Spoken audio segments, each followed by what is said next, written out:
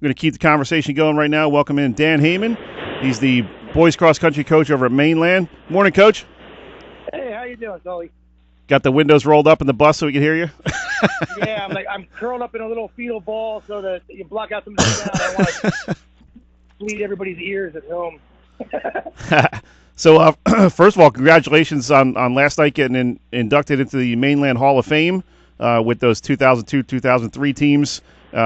Much deserved honor for sure. You've been at it for about a quarter century here. Yeah, I have. I know. I'm starting to, the cracks are starting to show. You know, that's a tremendous group of guys.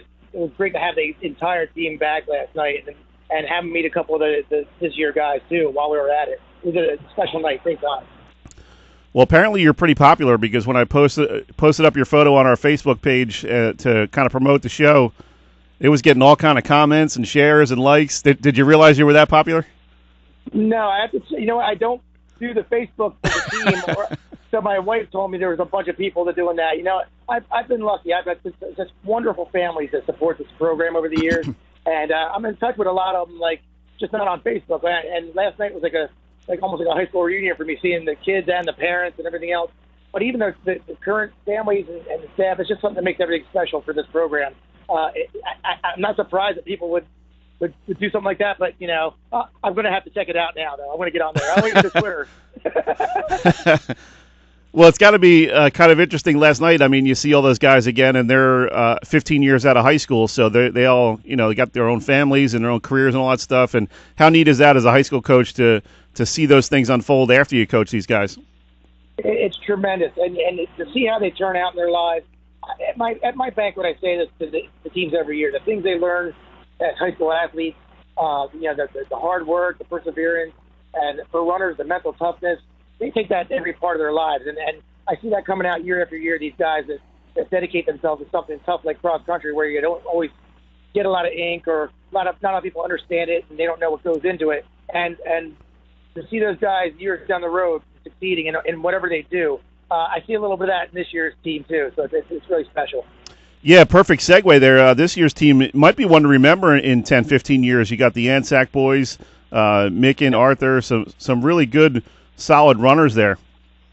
Yeah, we had a very good year last year. We were just 3 points out of winning the sectional meet. I know that stung a little bit, but they bounced back last year and got sixth in the state meet. And with those guys back from there, we're just trying to fill out our hand and get some depth. That's the one thing we seem to be missing right now. And we have a couple dudes fighting it out for that 5, 6 spot, 7 spot to just try to make us complete. Last year we were deeper, but we have half of them back, and they're getting better every year. So we're just trying to fill out a whole hand because you need five or more to battle in the end of the season. Talking with Coach Dan Heyman, Mainland Regional Boys Cross Country Coach. And, Coach, take me back to Tuesday. Was a huge day in the history of your program, beating Ocean City and stopping their 93-in-a-row dual meet streak. What a moment for these kids. I mean, they probably thought they were going to go their whole career without beating Ocean City because Ocean City hadn't lost a dual meet in 10 years. Yeah, for young guys, you don't want them to come to accept it. You know, it would have been nice if someone else had stepped up to the plate for us in this 10 years, but we had to be the ones to come back and do it. We felt like we dropped the ball a little bit last year. We didn't have our greatest race against them, but we don't really focus on the early season meets as much as the postseason. So we take what we can. We thought we had one last year, but the streak kept on going. So this year, we didn't change our approach. We're still looking at the end of the year, focusing, and we're saying, hey, whatever happened in the dual meet in September, so be it. But they didn't have their best race, but they ran well enough to beat them, and they're real happy about that. That's the thing, to know that you have more to give and still pull it off. That is going to be special for them. I mean, these guys are only 16, 17, 18 years old. They probably don't understand how impressive that streak was for Ocean City. I mean, you're talking a 10-year streak without a loss in the Cape Atlantic League. And, you're talking up there with, kind of the programs like CBA and even the mainland teams you had back in the 90s.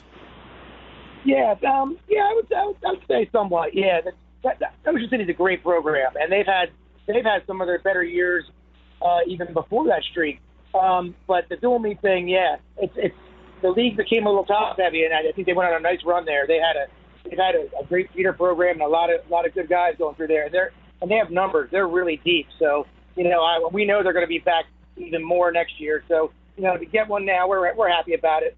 But, we still take this one. These guys, we take an approach of probably a lot of football teams say, we got to forget about it already. So it's something that we'll look at maybe at the end of the year. The banquet, we picked up a win there, and it was nice to stop their streak and things like that. But we can't let up now. We know we have to run better than that to achieve our goals at sectionals and the state meet. Like last year, when they didn't beat them and their streak continued, we came back really strong, and we went on a tear, winning the Cape Atlantic League meet and placing high in sectionals and really high in states.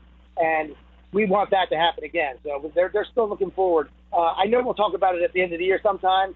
I'll talk about it a little bit today because it's always nice to stop something to somebody else's. We really want to keep, we want the bigger stuff on the big stage. But locally, a lot of people only follow the dual meet, so it's nice for us to at least get noted there, So people around here don't follow it much. They used to say, hey, they beat Ocean City. That's a big deal for them for that.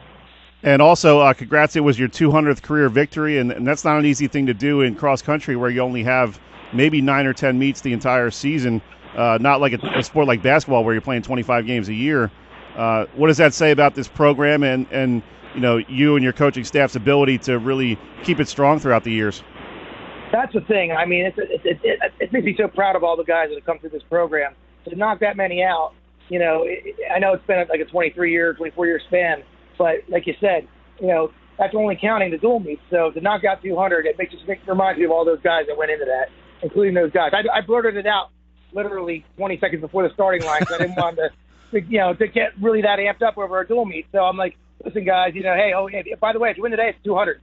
Like, great. And then by the time we got done the meet, a dark cloud came over us and started like bolts of lightning were coming down. So maybe we should have waited a week to do it. Coach, where are the guys at right now? I mean, obviously you're building towards that October championship season, and you kind of take it in increments. How strong are these guys feeling and looking now? Well, we've been beating them pretty hard. They've been, they're working hard through this month, really hard. That's what I mean about how we have to take what we can get in that dual meet. They're training at a really high level now. They're not laying up for anything. So they've been running some of these races on tired legs. And as I speak to you, we just ran Gammy's course to prepare for a dual meet on Tuesday, just so we know where we're going, because you never know if you're going to have a guy in the front like Kevin Ansack. He might be in the front of the race at some point. You got to know where you're going. So we went and scouted that course, ran a couple miles there. Now we're on the Parkway, and we're heading up to Homedale. We're going to run that course a bunch of times.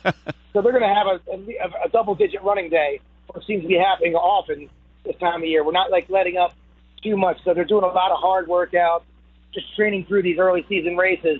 And then when we get near the end of the year, then we'll start worrying about resting and peaking for November, and that's still a long ways off. So they're just building.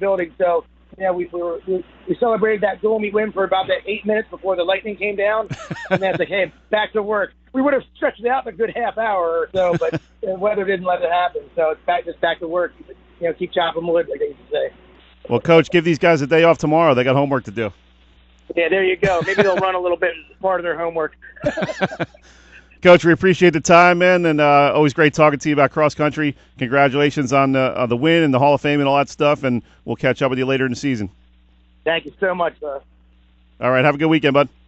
You too, man. Thanks. Bye.